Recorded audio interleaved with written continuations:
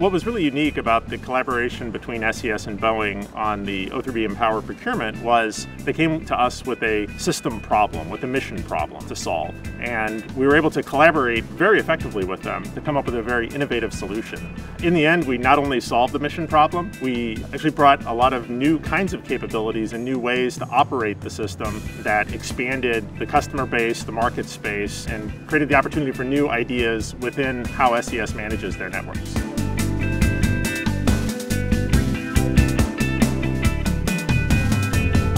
In developing the mPOWER system, Boeing leveraged a lot of 5G terrestrial commercial technologies into the payload development, which is very unique. What that resulted in is a system that, instead of making hundreds or thousands of connections, made tens of thousands or hundreds of thousands of connections, just radically transformed the capacity of the network. And then, of course, the world is becoming mobile. And so as there's cruise ships, aircraft, trains, everybody's on the move, the system is also highly reconfigurable to be able to provide that communication to moving assets without a lot of network complexity. The system has the ability to provide bandwidth anywhere on the Earth at whatever scale is needed.